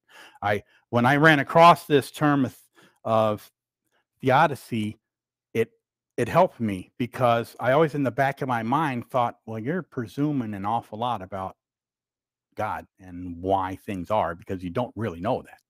So this kind of helps. It kind of clears that guilt away of like, well, I'm not saying this is why. I'm saying these are possible, reasonable things that it could be why. So I don't have to. And so why does that matter? Why is it important? A defense as opposed to a theodicy. I think I'll pronounce that a few different ways, but theodicy is the correct pronunciation. So I saw Brian over there mouthing it. So some Some theodicies and defenses limit God. They make him less than what Scripture reveals he is. So we were looking into this earlier this week, Brian and Todd and I. And so one of the other approaches to this is called open theism. And so in that defense, they essentially say that God doesn't really know everything. So he doesn't know that people are going to commit evil. So he's not to blame for it because he don't know. So there are many such other approaches.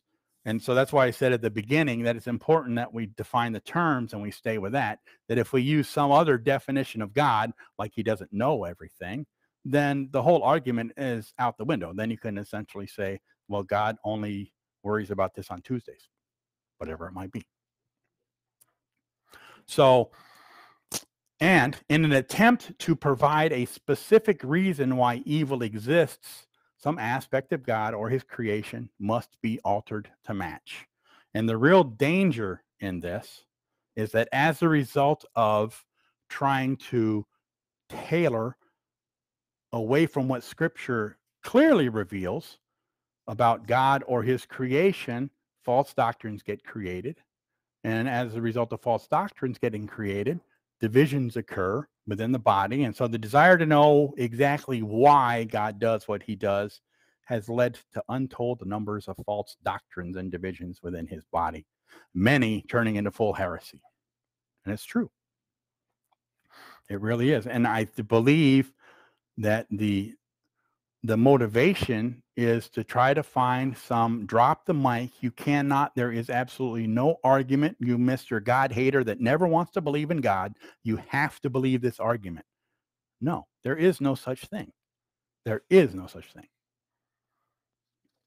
So from my point of view, I believe that God has not provided us with a specific answer why evil in general exists in the world, nor does he, for most cases, provide a specific reason why specific evils occur.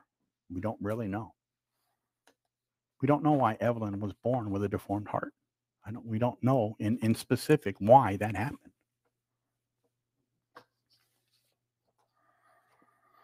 An attempt to explain that will lead down a path that is not godly.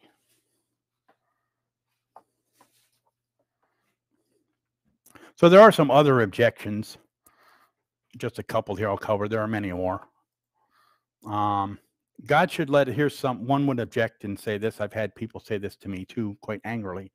Well, as I've discussed with them, well, maybe, you don't know the whole picture. And someone angrily said back to me, well, God should let us know what his purpose is. Why didn't he tell us? So, well, actually, in reality, he has given in sufficient detail, which we've covered in previous slides and other places, but you don't want to listen. So he has provided sufficient reason why things are the way they are. Or another one that kind of goes back to the earlier slide, but God should just get rid of evil. And again, a possible reason why he would not do that is if he would get rid of evil, he'd have to wipe you out and me too. So he'd have to get rid of all of us. All who have committed sin, he'd have to get rid of. So these are just a couple other objections that, remember, go back to the thing that, actually, the next slide kind of covers it and summarizes it again here. So when the agnostic or atheists reject God on the basis of evil, this leaves them in a pitiful spot.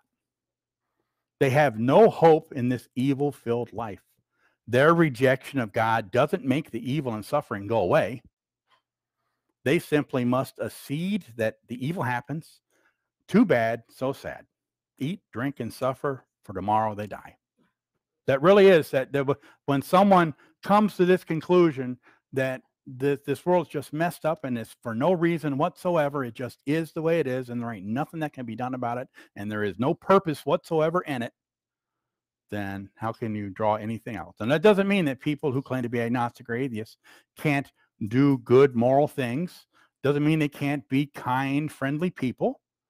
I've met some of those. Most of the real staunch atheists that I've met, though, are pretty bitter and pretty unkind and uncaring. But it doesn't mean they have to be. They're not mutually exclusive. But they ultimately, if they are able to find some measure of happiness and hope in life, It's because they've mostly just stuck their head in the sand about a great deal of what they've observed of reality. In many cases, the rejection of God because he doesn't stop evil is based in some traumatic event or events in the past. And it really is common, especially people who are staunchly bitter against God. He didn't save my mom. I prayed. I mean, I was 8 and I prayed and I prayed and I prayed, and my mom died from cancer anyway. Or this, or my uncle was abusing me, and I prayed every night. I prayed, and it didn't stop for 6 years. He did that to me, and God didn't stop nothing. Those are horrible things. They're awful things. There are answers for those.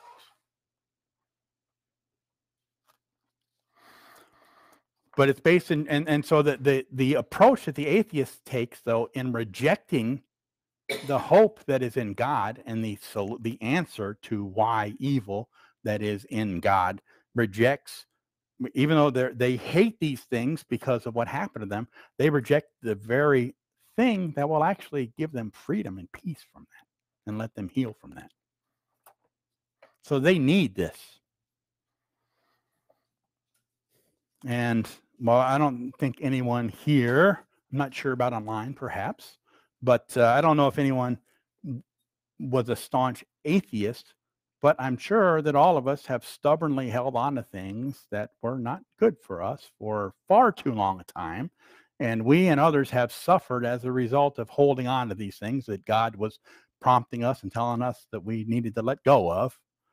And as a result, we suffered. But ultimately, hopefully, we do let go of them and allow his grace and his peace and mercy to flow back into us and flow back out of us, that we be forgiven of those things and we be healed of them. And that very same hope is what some of these people might actually be open to receiving if they can see, wow, it does make sense. So the Christian, on the other hand, has a reasoned, faithful approach that provides real hope and an understanding that there is a purpose in evil, suffering, and loss, even if we don't know specifically what it is. This is the very hope that those who have never heard or have lost their faith need. And it is one of the reasons it is so important for those who have this hope to actively share it in a world that increasingly needs it. So a few more slides. We're getting close there. So this is just the same slide here. These are the 7 morally sufficient reasons that we went over. Plus, we went over the natural evil as well a little bit. So we can see that there's certainly, and this is by no means an exhaustive list or even a list that might be useful in any given situation. But I hope that this has at least stirred people's appetites enough to think about what are people's questions. And so that's why I'd like to hear, if you think there's some other defense that is a good one that you've heard or was told to you or whatever at the end, the Q&A, which will be coming up soon, that we can cover. So we talked about the defense, and it's not based in definitively knowing this is the reason why evil exists, either on the grand scale or specifically, but more focused on these are possible reasons that show that the book wasn't really stolen, essentially. But there are some things we do know, and that's good. And so let's take a look at those. Hebrews chapter 2, verses 9 and 10. I have the New Living Translation on the screen here. So what we do know, we do see in Jesus, who for a little while was given in a position a little lower than the angels, and because he suffered death for us, he is now crowned with glory and honor. Yes, by God's grace, Jesus tasted death for everyone, for whom and through whom everything was made, chose to bring many children into glory.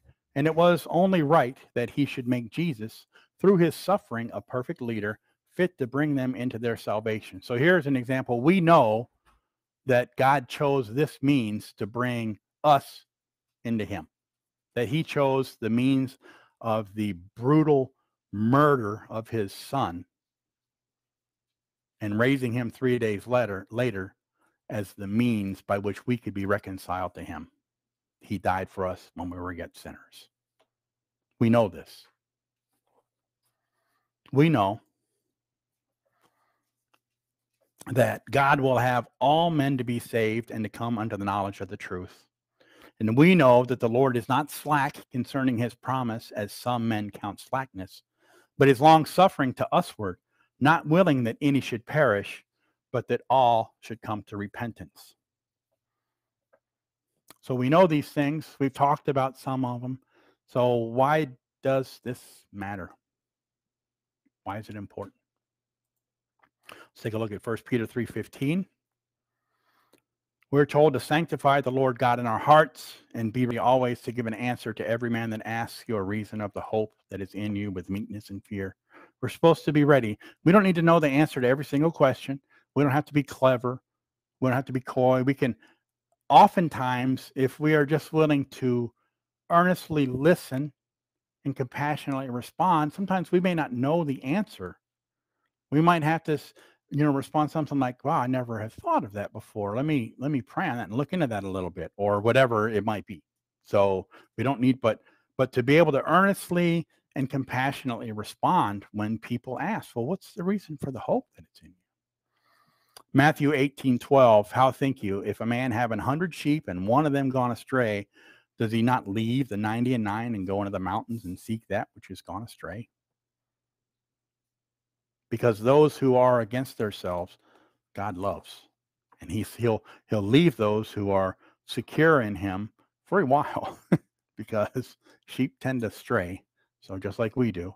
But nonetheless, for that stupid little sheep that went off on his own, that video I played, I don't remember what sermon it was, where that one, I was amazed at this, that sheep went down in the hole. He just went down in the hole and the guy had to pull him out, and the sheep was almost fighting him when he pulled him out. And so the guy gets him pulled out, and the sheep right back in the hole again, right back. What's like what? Like, I don't ever do that. I never went in a hole like that, but nonetheless, I have my own holes, kind of.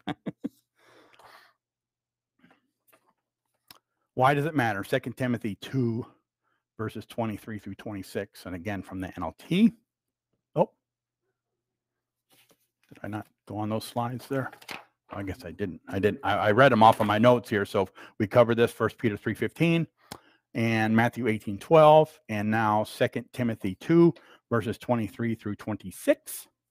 Again, I say, don't get involved in foolish, ignorant arguments that only start fights. So this isn't a matter of just trying to, be able to fight and argue with people and win arguments. That doesn't do anybody any good. In fact, we're told not to do that. A servant of the Lord must not quarrel, but must be kind to everyone and able to teach and be patient with difficult people. Gently instruct those who oppose the truth. Gently instruct those who oppose the truth. Think about the Apostle Paul. Now, none of us are, the Apostle Paul was called to a special office. He was an apostle. None of us are apostles. That doesn't mean we have no responsibility to follow these commands, but I do understand that he had a special gifting that not everyone has.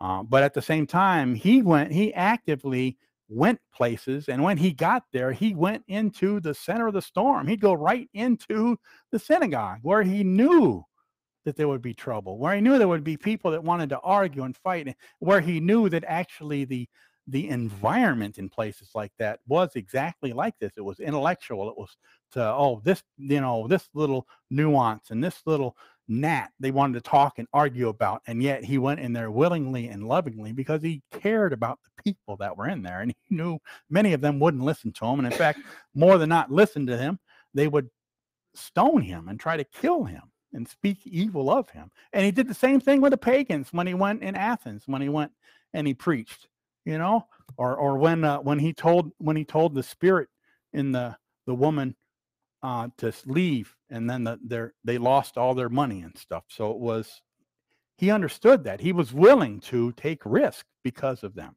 So we also should, but we should be willing to gently instruct those who oppose the truth. And finishing off in verse 26, why? Perhaps God will change those people's hearts, and they will learn the truth. Then they will come to their senses and escape from the devil's trap, for they have been held captive by him to do whatever he wants. So I don't know about any of you, but I am not a discerner of other men's hearts. I'm not. I don't know, so I can't decide just because they have said, I don't believe in God. Now, if they want to argue and fight back and forth, we're not supposed to argue with them. Okay, that's fine. But we can't just decide because it seems hopeless and it seems like it's a lot of work and I don't want to do it, because it is. Well, I'm not going to say nothing. What if Paul had decided, I got myself on the road to Damascus. I'm good to go now, man. Scales are going off my eyes.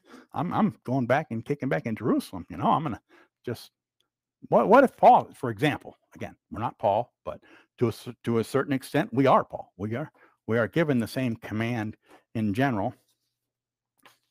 So one more slide, and then we'll open up for Q&A. I'll read Clayton and Carol's question here, and then 1 Thessalonians 5:16-21. Rejoice evermore, pray without ceasing, in everything give thanks, for this is the will of God in Christ Jesus concerning you. Quench not the spirit, despise not prophesying, prove all things, and hold fast that which is good. And sometimes we need other people to help other people to see those things, because they blinded themselves and they don't realize they're blind. And some want to stay blind. And then that's between them and their maker. And it's not our job to beat people over the head with a club to make them see. But there are people, each and every one of us, I'm sure many times within our lives have been blind to certain things. And God, by whatever means he has used, has brought us into the light in that area. Sometimes he's used others of us in this room, perhaps, or others, maybe somebody on TV we saw or something and we were reading, but he has used other means. And so what a blessed opportunity. We get to perhaps play that role in someone else's life, in some small part, whatever it is. It's God that does the work. But for whatever reason, he's chosen the foolishness of human beings to help spread his word and his joy. So, brothers and sisters, I hope this has been edifying.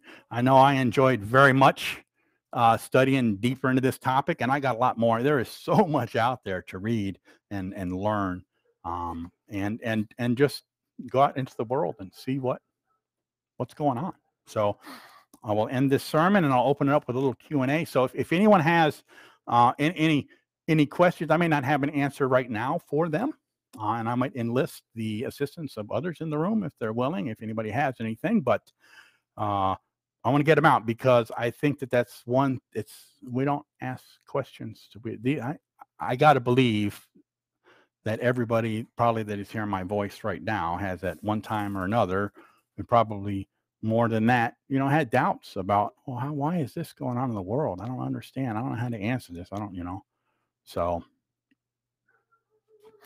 so Clayton, is the CCT? I don't know if that's Clayton and Carol, or is that? I think so. I'm not sure who's. Anyway, so CCT has typed into the room here. Second, let me get it back up.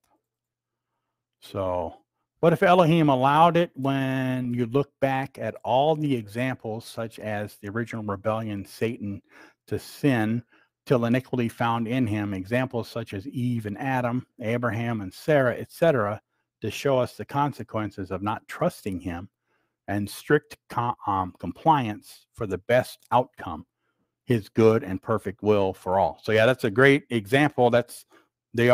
Even Paul in 1 Corinthians chapter 10 talks about these things were written for examples for us, that we don't do the same thing. Job is another great example of, why does that, Mary typed in here, Genesis chapter 6, 5-7, or 5-9. So that's when it repenteth God that he made man. And so I'm not sure, Mary, if that is a question there, or, and I know it might be hard to type on the spot there. I don't know where people are sitting. So, and if there's anybody here in house that has anything, I would really especially like to hear if, as I was going through some of these, either you thought one of them was like, you're completely off base on that, or there's some reason that you think is a good reason that would maybe help a lot of people.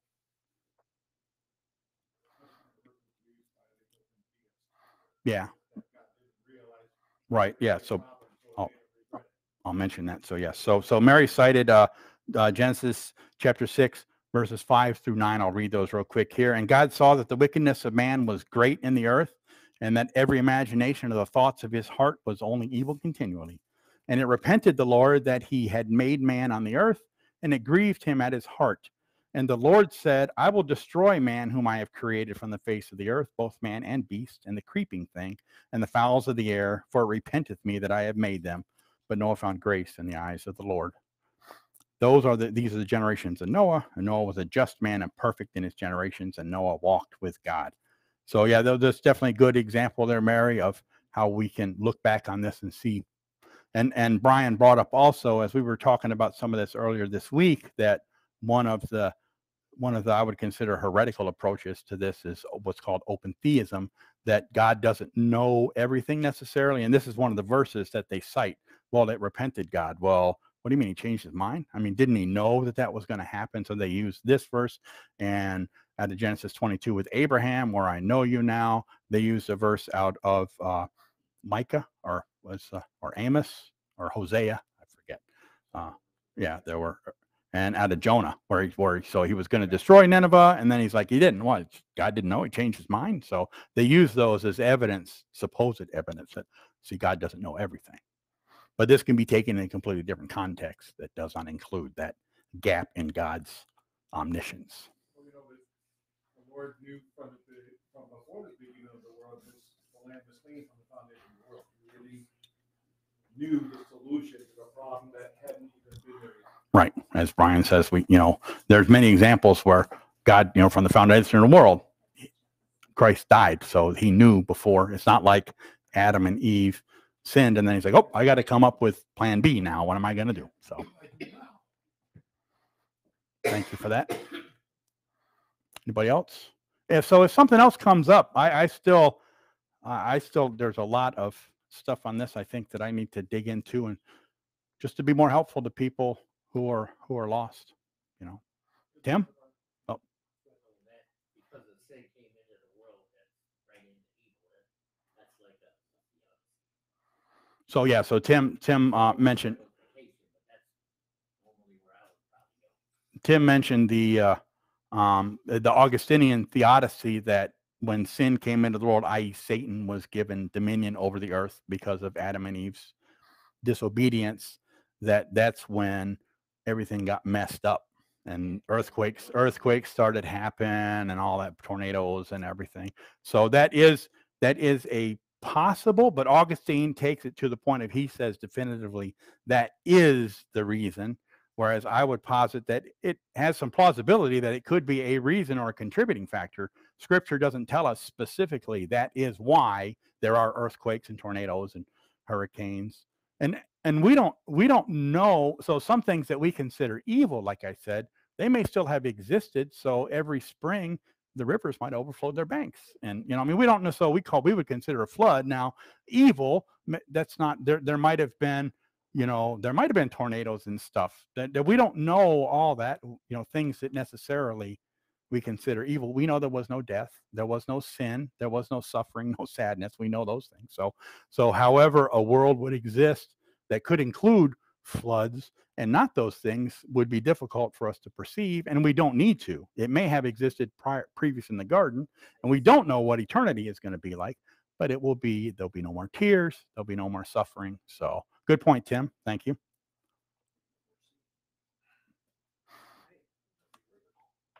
Yeah,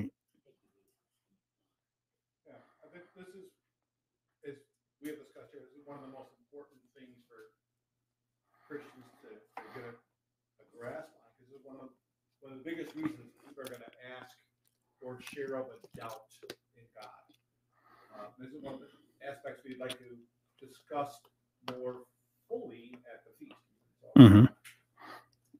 Yes, it is topics like this, and that we would like to, in a more informal, structured but informal setting, open up dialogue on, to discuss an open dialogue on. So this has been a very didactic presentation, which is good, but it's gone on for almost 2 hours now, which for me is a very long sermon. And So it would be more interactive. So it's not going to, and the plan isn't that during the feast, it will be more interactive and such. So, and it won't necessarily just be on this topic, but topics of a similar vein.